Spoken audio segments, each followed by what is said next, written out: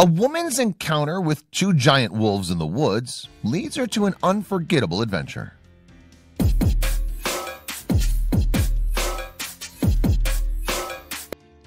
Diverse wildlife. From the biggest to the ones who stay under the Earth's surface, we have enormous creatures. We have more than 2 million species, so there's no way that you'll know all of them. But some species are much more popular than the rest. Like everyone knows about lions, snakes, dogs, eagles, wolves, cats, seals, whales, sharks, etc. The list goes a long way. Some of them have the tendency of being loving towards humans, rest are wild, and usually end up hurting humans because that's their tendency. The first ones are good, but what if you have an encounter with the latter type of animals when you're all alone?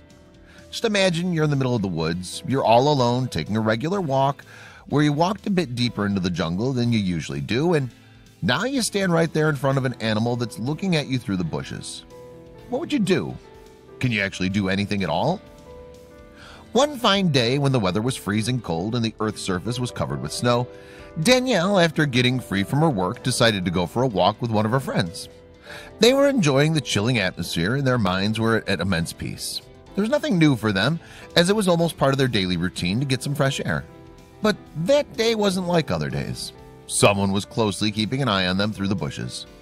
The humans didn't realize it until that someone got a company and the two started approaching towards them. Wolves are the chasers who aren't as fast as cheetahs, but fast enough to chase their prey down with a speed of 45 kilometers per hour. It's about 28 miles per hour. If you ever encounter a wolf, assuming that you're a mighty and tough person who can fight a wolf, then you should know that wolves never attack alone. They hunt in a group of 5 to 10 wolves, which means there's no way out, unless they just had their food and you don't look that tasty to them. If that's all you know about wolves, then you should really go ahead and see what these creatures can actually do.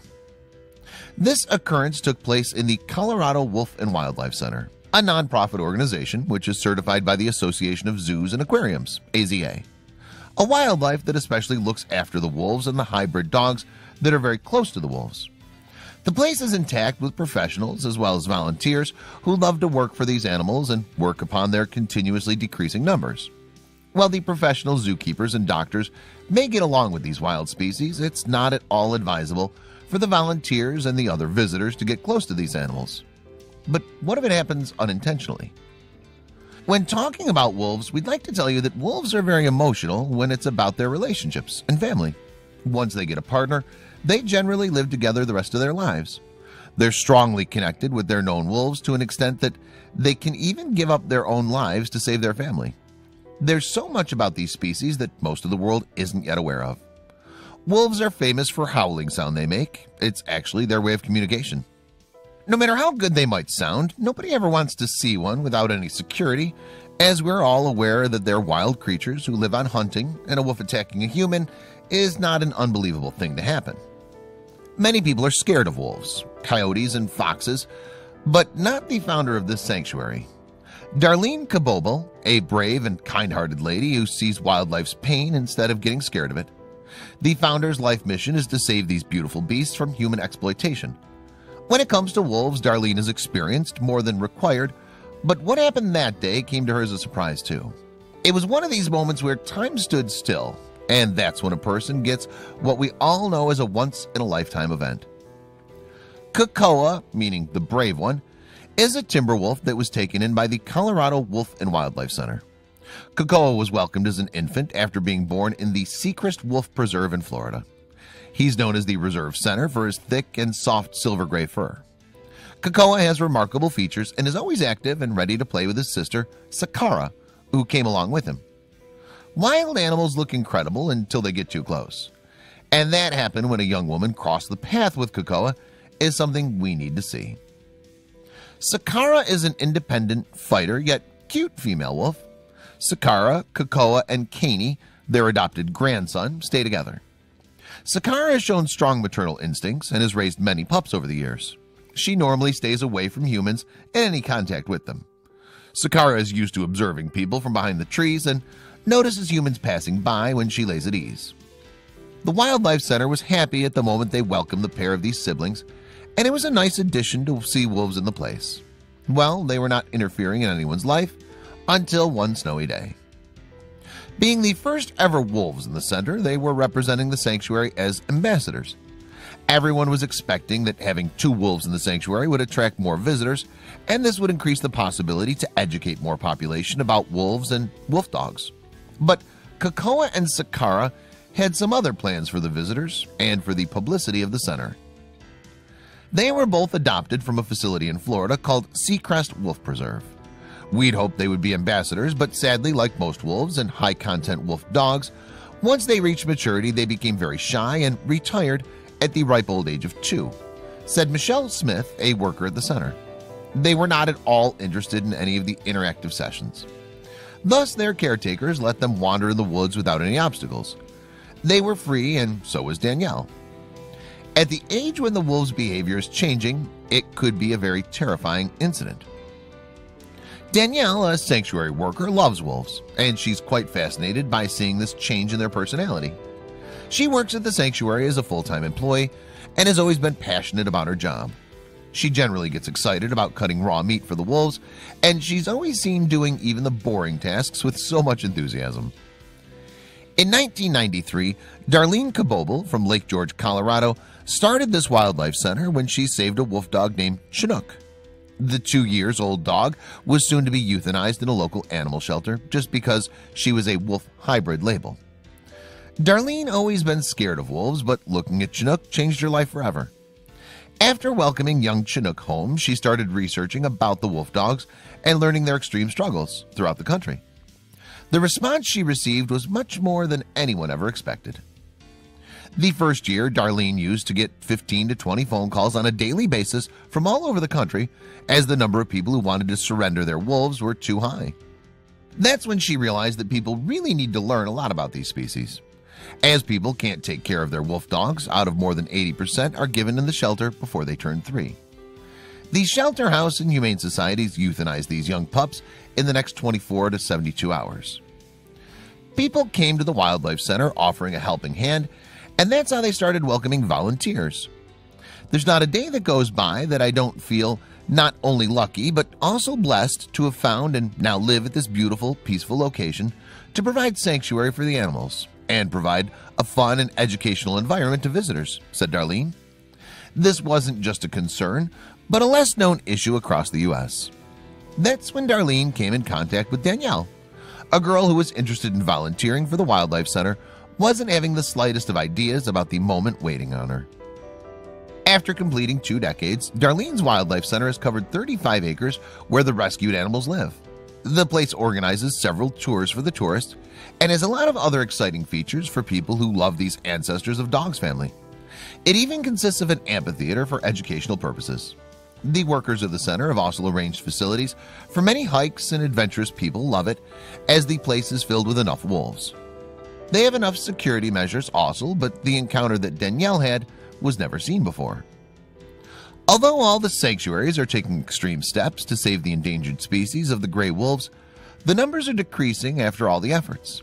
These natives of North America and Eurasia areas are now struggling to survive the extinction. Very few wolves are left in the European land. The majority live in Alaska, Canada, and Asia. The animal sanctuaries are the safest place for these animals to be, but it's assumed that humans are kept in safety there. Neither was Danielle any ordinary visitor at the place, nor was her experience. Thanks to people like Darlene that gray wolves are able to live a naturally healthy life. For sure, she was certain that nothing bad could happen to the wolves or to the volunteers, as the security measures are very strict, and nobody ever gets in the way of the wolves. Also, the wolves are kept distant from the humans. So everything seems safe, yet the wolves' nature seemed a bit unknown until Danielle walked in. Wolves are beautiful giant creatures who act shyly and introverted when surrounded by people. On the contrary, when wolves are with their family or another pack of wolves, they tend to be more active and more playful. The encounter with Danielle wasn't planned by anyone. Hence, this could be a strange sight for Cocoa and Sakara, so was their reaction to it.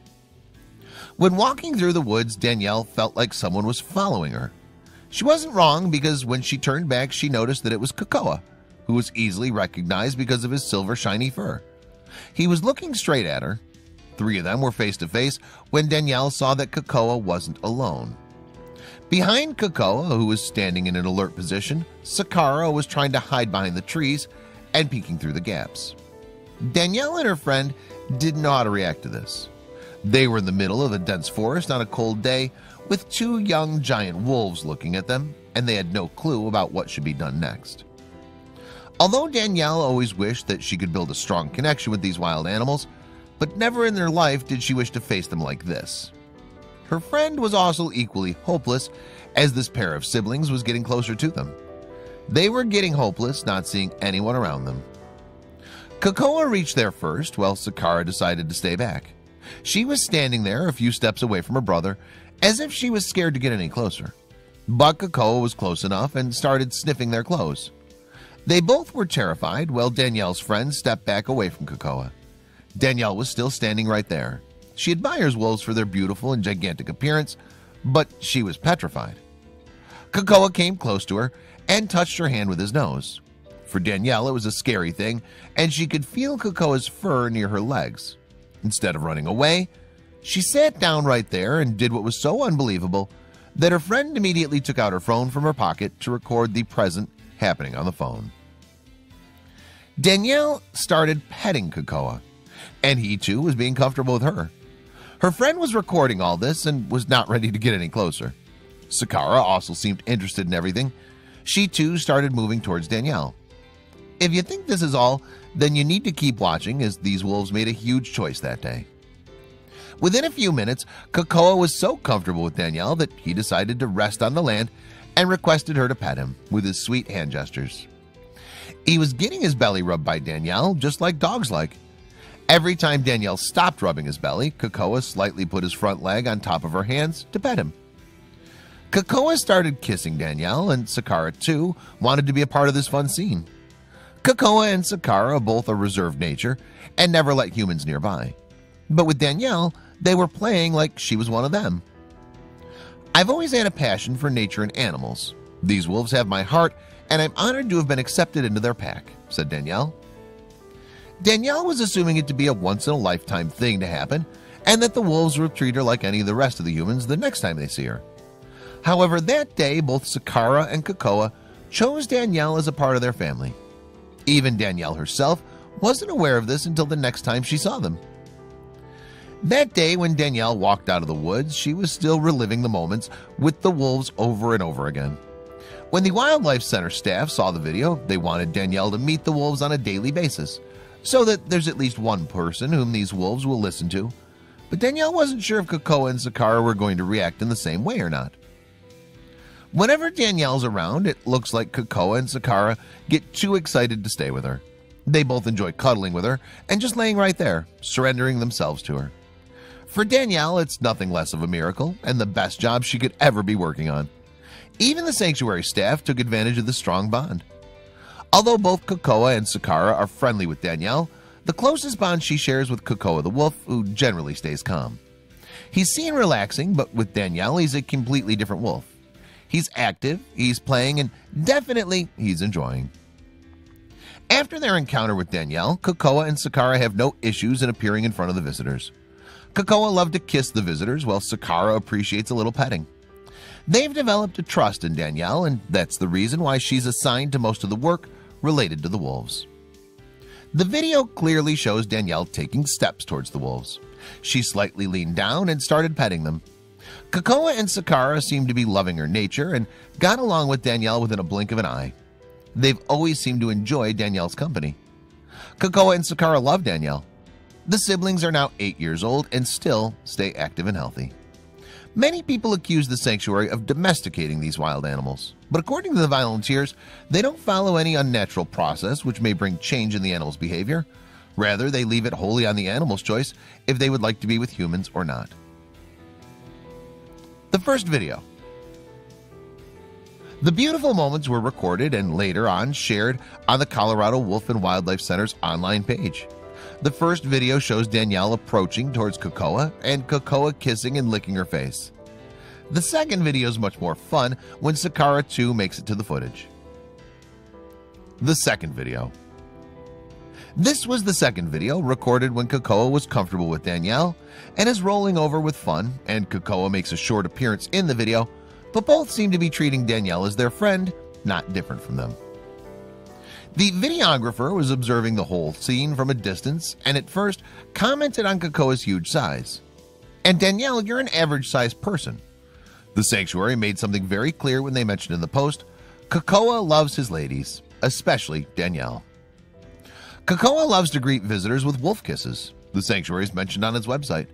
Shelter staff member Smith adds, since he was raised by people and bottle-fed from the time he was born, he's very well socialized, meaning he enjoys the company of people. His biography on the website states, Kokoa is a handsome young male with a sweet personality, which is good because he loves to greet visitors with wolf kisses. When he puts his paws on another person's shoulders, he towers at about 7 feet. This is not the same as domesticated or tame. He's still a wild animal, and he does tend to show it when he's around his sister. A wolf in the wild would not act this way, clarifies Smith about the true nature of these animals. Anyway, the video's gone viral and succeeded to increase the number of visitors to the sanctuary. Wolves are one of the very few animal species who survived through the Ice Age and still managed to survive. I wish everyone understood that wolves are awesome and loving, a person mentioned in the comments. While another one went on thanking the sanctuary workers as, thank you for taking such great care and loving these beautiful animals. We believe wolves should be wolves and dogs should be dogs. However, if your intent is to own a wolf dog, you should take full and total responsibility for that animal. The mission is mentioned on the sanctuary's website. Kokoa and Danielle are best buddies. Danielle tries to teach him how to greet people, while he's always in the mood to play. Visitors admire their duo, and you too can go ahead and meet Kokoa and Danielle. Don't forget to share this amazing story of adventure, fear, trust,